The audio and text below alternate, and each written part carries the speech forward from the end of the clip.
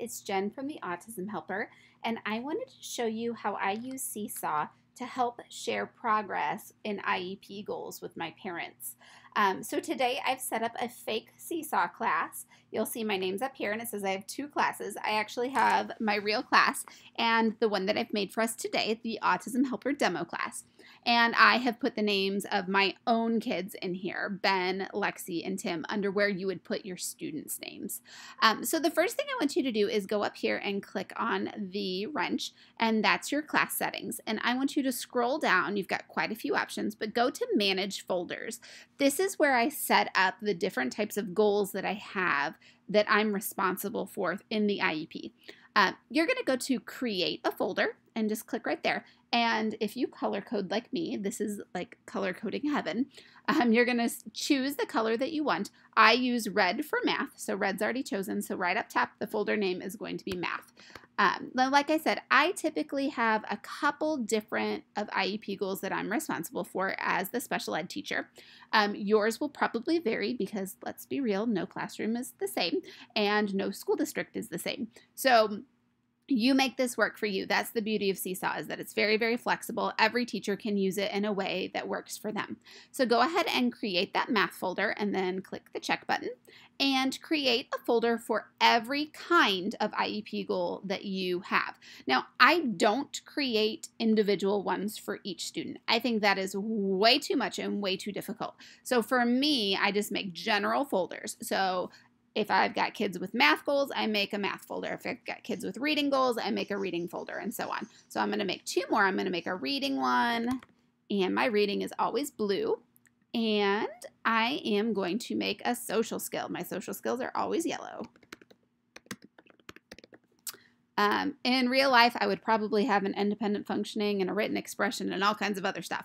But just for today, I'm going to show you those three. So now that you've got those, you can go ahead and X out of there, and it's going to show you two different things. Manage your folders. So if you want to add more, you want to delete folders, just go there. But this is a really important one. It says show to add folder step, and it says teachers. I don't have my students add any content yet. It's just above them. We're not quite there. It's something we're working towards. However, if you've got students taking pictures and videos of their own work that they're sharing on SeeSaw, you may want to adjust this. But for me, it's just not quite there yet. So I'm going to X out of that. And then here we go. So I've got something right here that I put under Ben's, a comment.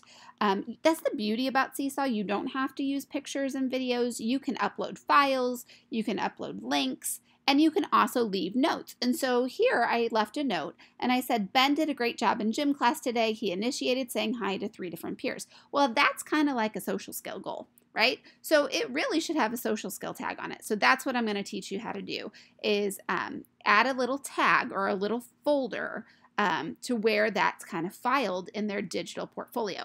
So you're going to go up to add right here, and you're going to post to student work. And let's add another note. Let's say that Ben read today, let's say Ben read 40 new sight words today. We're super excited. We are going to click this little button right here, and it looks perfect to me. I don't need to edit it, so I'm going to OK it, and I'm going to say that that's Ben, and then look right here in folders. Well, obviously that's a reading goal, so I'm going to select reading, and then I'm going to OK that. Now I want you to see what happens. It's a little bit different than the last one. Right down here, it's got a reading tag. That is so important to me. I love that it has that. And then when I click on it, I can print all of the things that are in Ben's reading folder.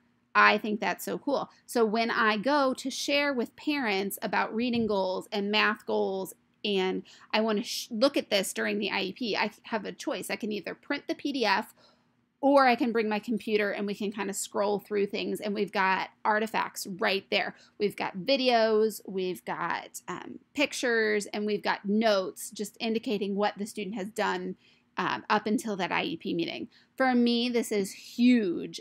The other thing that I love to do is I put together like a end of year just memory book, And one of the things that I do is that I print all of the SeeSaw information when I close this out. So every kid has a printed copy of their portfolio. So every picture, it obviously doesn't take the videos, but it does take a little snapshot of the videos. All the notes that I've put in celebrating the things that we've done all go in that portfolio for the end of the year.